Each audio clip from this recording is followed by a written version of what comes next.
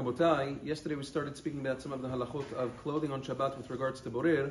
Another very interesting halacha that has to do with clothing on Shabbat is the halacha of molid recha, of creating a new smell.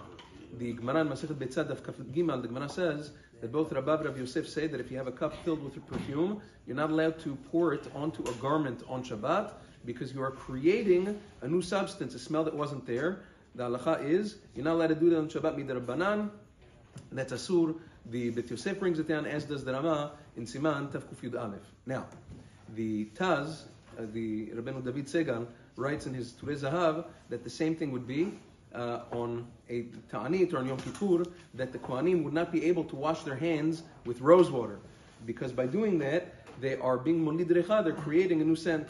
Nevertheless, Agon Chacham Tzavi, Rabbi Tzvi Ashkenazi, he disagrees with the Taz and he says, no, there's a very big difference between what the Gemara speaks about and that case of the Taz. The Gemara is speaking about pouring perfume or any other scented object onto clothing. That sticks, that remains there for a long time. Once it gets into the fibers of the garments, it stays there. Whereas if you pour a scent, some sort of perfume or whatever it is onto your skin, that, once you start sweating, it goes away very, very quickly. That's Rechon Odif.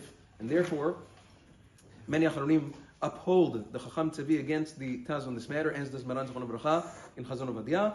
Le'alacha u'lma'aseh, it is permissible to put all sorts of perfume or even deodorant or whatever it is on your skin on Shabbat. Skin, hair, that's all fine because it really dissipates very quickly. The only issue is going to be to put it on clothing. So you just have to be careful. If a person's putting on deodorant on Shabbat, that's mutar, but you shouldn't put it on when your clothing is on you, because then per force it's going to get onto the clothing. You can put it directly onto skin, onto your face, onto whatever it is, but if you're wearing clothing, you should really be careful and only do it first and then put your clothes on afterwards. Yom Tov.